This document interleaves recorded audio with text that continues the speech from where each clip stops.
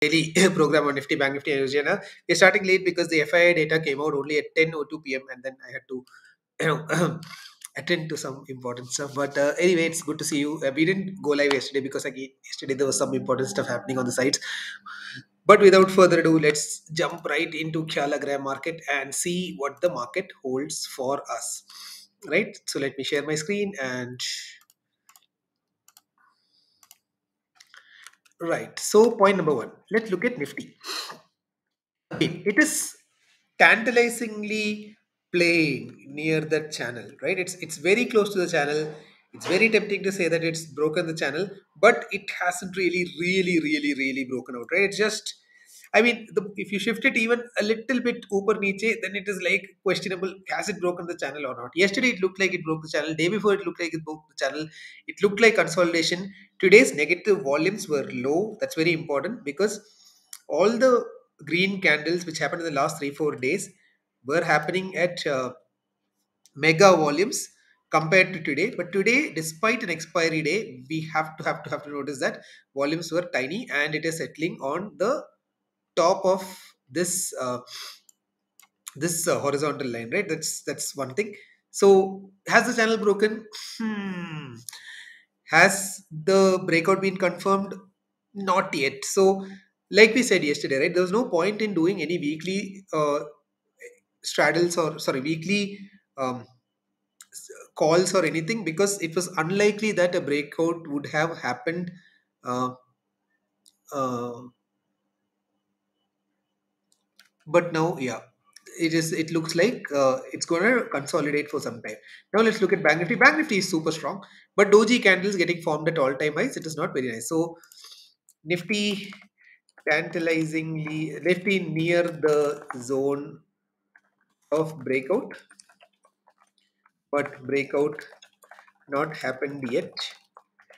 Today's sell red candle was low volume. So I suspect uh, Bank Nifty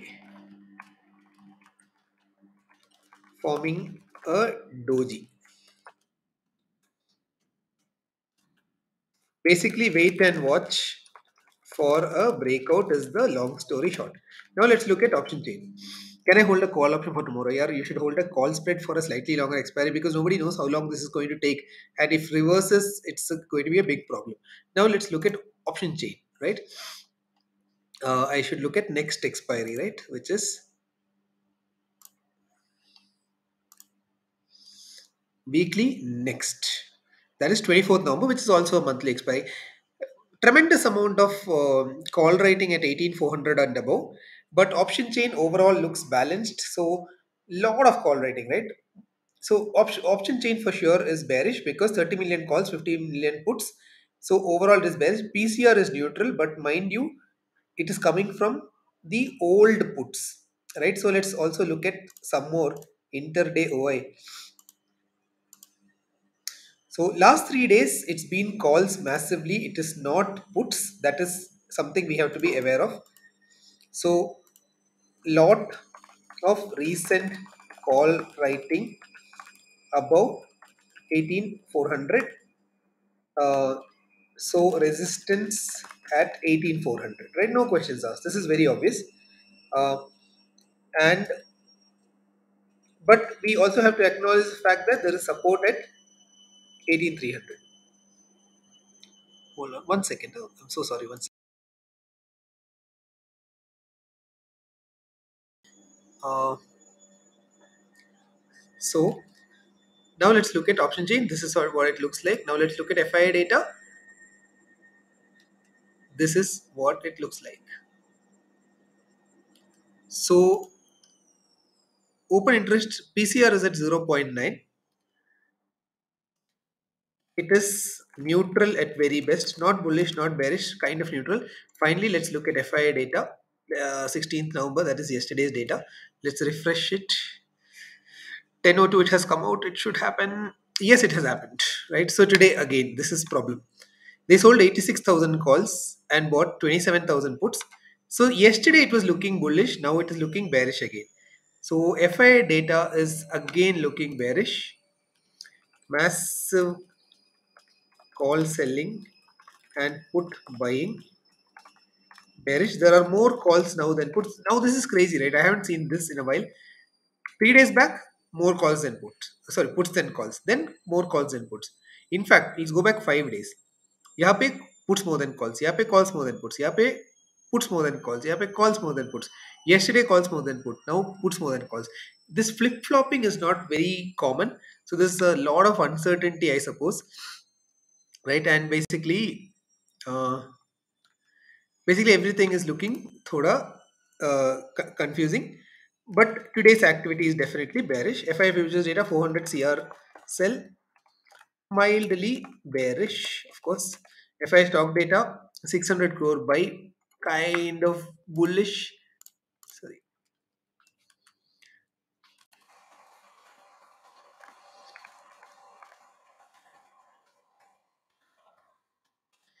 Verdict. It is extremely tricky. So yeah, honestly, if you put a gun on my head, I would say be long. But why be long with options, especially when you are losing theta every day? So you can be long with, so if you are bullish now, right, you can be long with a call spread because theta decay is low. So verdict is wait for the breakout or the retracement. No point in paying premiums and losing time value till then.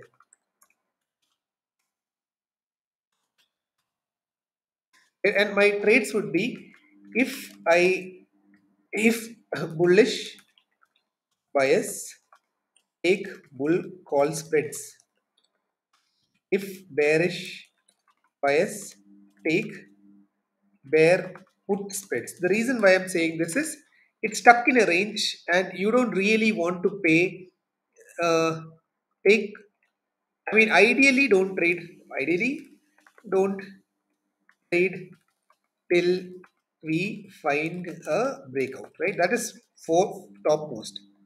And if bullish bias, then you take bull call spreads. If bearish bias, take bear put spreads. But don't, don't chuma jump into a trade when you clearly don't know कि कौन सा करना है, right? Uh, so for me, I would rather wait till a clear direction emerges than try to jump in and be because look at it, right? Anybody who jumped in, and I think we were talking about this on Monday, right?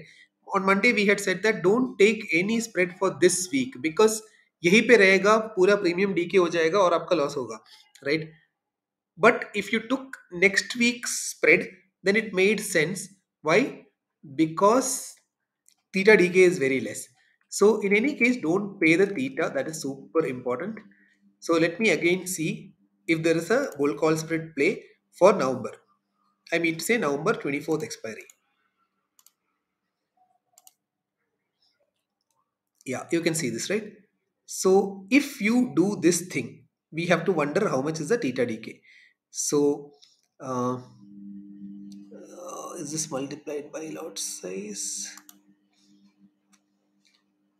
Right. So 200 and so sorry, let me just go to, so let's say tomorrow morning you enter it or something and मान लीजिए कि Tuesday तक यही रहा, अटक गया, even then you're losing only $1,000, right, compared to a buy call where you'll be losing like 3 times as much money.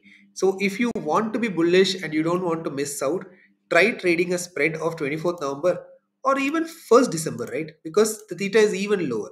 So you see this, right? A 1st December spread, अगर यहीं पे रहा till Tuesday, then you will only lose 400 rupees. So your theta decay is minimal, right? So basically, I would say if you're playing the background, but you think it is going to happen after some time, यहीं पे रहेगा, then try to play with a longer term option, right? Don't play with a short term option. Theta will kill you.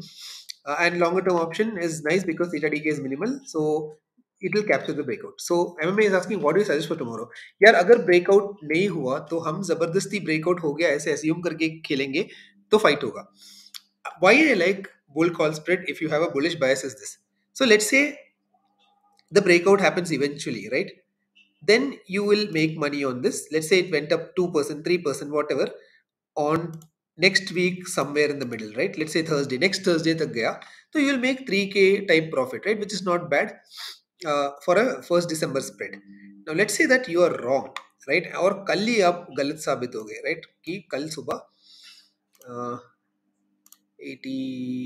9:30 a.m. close and uh,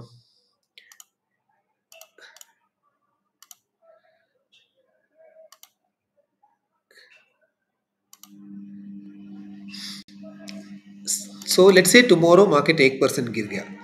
Not bad, right? You're only losing $1,000 and you can immediately get out. So even if market falls tomorrow 1%, if you're doing a bull call spread, you will lose very little. And eventually breakout अगर हो गया तो एक बार breakout होने के बाद आप उसको पकड़ के रखो, let it go how much ever it wants, and you'll make a lot of money. So basically, a bull call spread is a strategy where if you're wrong, you lose very little and you can get out immediately.